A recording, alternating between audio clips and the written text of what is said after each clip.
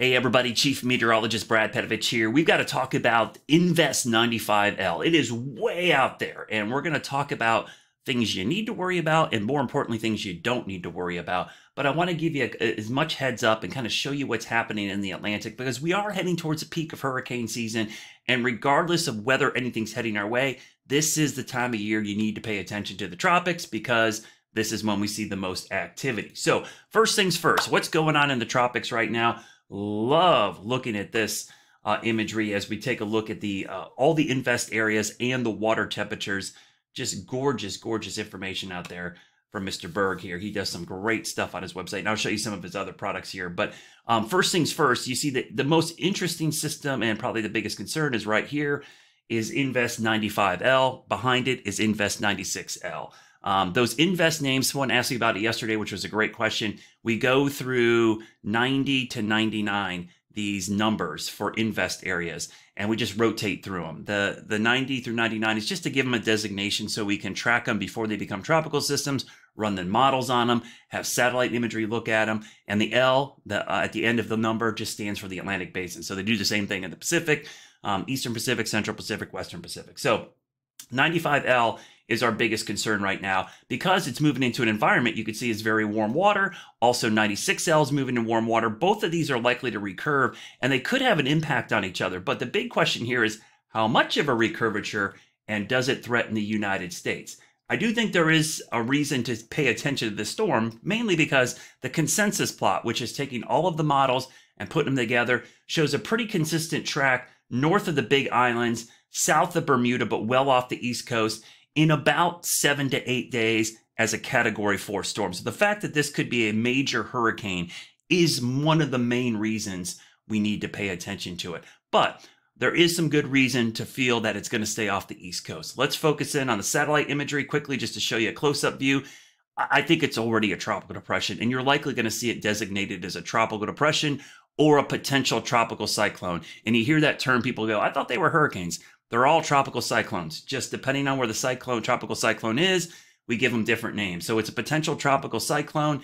Eventually, it will get a name, but I would suspect sometime today we're going to have some of the first tracks coming out. Let's show you some of the model tracks. So this was the morning runs, the 12Z runs, all pretty consistent, showing it somewhere north of the islands there in about, like I said, 7 to 8 days. Let's look at the intensity guidance. I'm going to move my head out of the way here. This is probably the biggest concern is we're pretty consistent guidance as well, not only for where it's going, but it's going to be a really strong hurricane. Some of the new modeling this year, the intensity modeling, which did really well with the Adelia, the HFSA, HAFB, SSB, I should say, all show Cat 4, Cat 5. That's pretty consistent. Just shows a slower ramp up than some of the other models, but that's something to keep a close eye on. That's potentially a significant hurricane heading our way. So let's look at the ensembles. I like showing them all at once. I'm going to move my head over here. You can see just the ensembles all together. I'll back this up. And you can see they're all pretty consistent. When you hear the word ensembles, it's not one single model. It's running different variations of the model and showing all of them. This is really the way to forecast. Some people freak out on social media because untrained meteorologists and people who just like to scare people post one single output and they don't show you the 99% of the other ones. So let's show everything. Show everything if you're going to do this, right? So that's what I'm doing here, showing every single ensemble member all together, and you can see they're all really consistent. Yeah, there's a couple outliers here, and I know immediately people will freak out about those, but remember, outliers are outliers for a reason, right? You can't discount them, but there's outliers there. There's also outliers over here, okay? That's what happens often. People focus on these and say, well, there's just as many over here. So you take the medium, and that's what you're looking at in this scenario. So let's look at that density. This is a great way to look at this. Shows the probability. And again, I'll move the map over here in a minute so you can see it, but we'll move it right there. And you can see, so the consistency of this, all of this traveling this way and a pretty tight churn here somewhere near Bermuda. So if I'm in Bermuda, that's where you need to be worried right now. Bermuda is the biggest concern. East Coast, we're just kind of like at watch phase here. We're just kind of keeping an eye on what's happening here. Let's break the ensembles down by the two biggest models of ensembles, the GFS and the European. We'll look at the GFS. I'll move my head back over here. These are the GFS ensembles, and we're going to just go out through 10 days because even 10 days is too far in my opinion, but going any further, you're just looking at kind of junk. So this is 10 days into the future. Notice all of the GFS ensembles. I'm going to stop it at 10. There we go. All the GFS ensembles are all pretty consistently offshore near Bermuda. There are a couple right here, which is why you don't want to discount those, but the consistency is all here. So the GFS has a couple members that take it closer to the US. Let's show you the European model. We'll go out to 10 days, same kind of setup here. We'll stop it at 10 days. It's the same kind of setup. Oh, maybe, sorry about that. We'll probably make it back to 10 days here. 10 days, about the same setup. If anything, the European is a little further east, Bermuda east, but it also has two little outliers to the west. So that's 4 total members out of those 2 models. That's why you cannot write this thing off. So as much as I'm fairly certain right now this will miss the US, I'm also fairly certain that it's not certain, okay? Basically, it's not written in stone. There is still the possibility this could come close to the United States. And because it's such a powerful system, you don't want to play chicken with it. So you need to pay attention. But here's the thing. There is plenty of time to watch this. This is 10 days into the future, okay? Today is the 5th.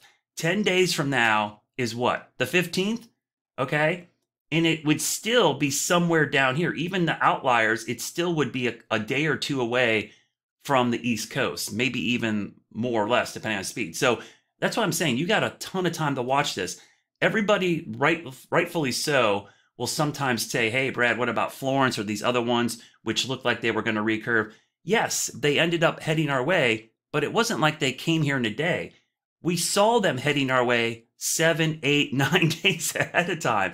If you're looking 14 days out and you say, oh, it's not heading our way, but then it starts to change, it's not going to sneak up on us, okay? What I'm saying is, if it does shift and it looks like it's heading our way, there would be 7, 8, 9 days heads up. It's not going to sneak up on us. So that's why it's like one of those things, you watch it, but you don't freak out about it because you'll have time to keep an eye on it. So let's look at the steering currents because that's probably the biggest thing. So what's going on with the steering currents here? So let me kind of frame this up a little bit better here so you can see it. So this is the 500 millibar winds here. And what's driving this is what always drives everything. The big Bermuda high, which is not always over Bermuda. Let me change my color here so you guys can see it a little better. Hopefully you can see it. So there's our big Bermuda high, big high pressure system there. It's like a big gear in the Atlantic. Everything kind of steers around it. That's why things tend to recurve depending on the position of the high. When we get storms, the high backs up this way and it shoves storms into the Carolinas or the East Coast. But let me show you what happens over time based on the current guidance. So we go into this weekend. The storm is just probably late weekend, maybe mid-weekend. Looks pretty powerful, right? Heading into the Northern Caribbean, Southwest Atlantic. I'm going to stop this roughly around Monday morning. Monday morning at, let's say, 8 a.m. So that's roughly right there, okay? So there's our high pressure. It's just to the north. It's still doing a lot of the work. The high pressure system is right there. It's basically pushing things in, but there's also a dip in the jet stream, okay? This is the key part. This is what we call trough, right? A dip in the jet stream. Well, we don't want to look at the sounding, but that would be nice. Let me just move that out of the way so we don't see it. You see that dip in the jet stream, and I'm actually moving it. That dip in the jet stream is pretty well forecasted. This is the cool down that's heading our way this weekend into early next week. That trough gets reinforced. It starts dipping, surges down here, and you can see that there's a low pressure system right over the Great Lakes. So let me grab my cursor here. So I got to move my telestrator down to the bottom. Let's put it right about here because this is where you start to see a lot of this taking shape. So the high shifts off this way to the east of the storm.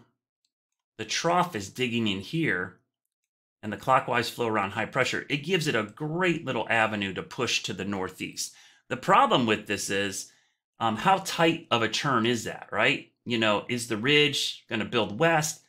You know, it's always tough when you're making a sharp turn like that with a big storm. It usually takes a lot more to move them. Big storms are like big ships. They don't turn on a dime. So the sooner you see this storm start drifting north and making that turn, the better. We don't want it to wait to the last minute because they tend to struggle to do that. So when you're seeing this on the long range, it's all based on this trough digging down here and this high staying out to the east a little bit and opening up this long corridor for this to recurve. And again, this thing right here is the biggest player in this, in my opinion, because that thing has been pretty consistent in the modeling, and actually probably is better well forecasted than the ridge, just because it's over the continental United States. It's going to have more upper air sampling, more aircraft data. So we will likely have a pretty good idea. But that's the steering mechanism right there, out to sea, maybe affecting New England. New England's probably a closer call, and the Canadian Maritimes. But you could see the steering currents there. So we have plenty of time to watch this. That's kind of the best thing I can give you right now. I'll show you the wider view here again. This is the last track here. And again, this is Tuesday at 8 a.m. That's where it would be on the consensus track as a Category 4 hurricane. So today is Tuesday. Next Tuesday, 7 days into the future. So 7 to 8 days, it's still way out here, which means it would be another, 4 or 5 days if it hit the U.S. So this thing is not going to sneak up on us. The thing we'll watch this week is how far north does it form? Does the center form up here? Does it form down here? Right now, it's probably a little bit further north of this. And watch these consensus tracks. Is the trend going to be like this, or is the trend going to start doing this? And we can look at some of these trend graphics, and I'll kind of show you these. I like looking at these. When you look at these summary, all 4 runs here, we'll show you these trends, and I'll move my head out of the way. So you can see the pinker colors or the brighter colors show the trend kind of shifting north. That's what we want to see. If we're going to get a little bit more worried over the coming days, we would be worried about these trends of these shifting this way, okay? So you want to see this trend either consistent or like that. And the trend is your friend, as we say in meteorology. So we've got plenty of time to watch it. It's nothing to worry about right now. But as always, when you're heading towards the beginning of September, you should be paying attention. But now we've got a system out there. And oh, by the way, 96L, if it starts recurving, it's likely going to help weaken the ridge as well. So they could interact. And that's another reason why you can't compare this to storms like Florence or other ones that came in from way out there, because this one actually has a storm behind it. Florence didn't have a storm behind it. It was all by itself. So this will be kind of a tracer. It'll tell us what's going on in the Atlantic and how things are steering. So we got plenty of time to watch it. That was a long vlog today, but I wanted to break down some of the details as we look at something that is probably 10 to 12 days away still, at least 10 days away from anything to worry about. Just something to keep an eye on as we go into the weekend and early next week. So just keep checking back as we go into the weekend.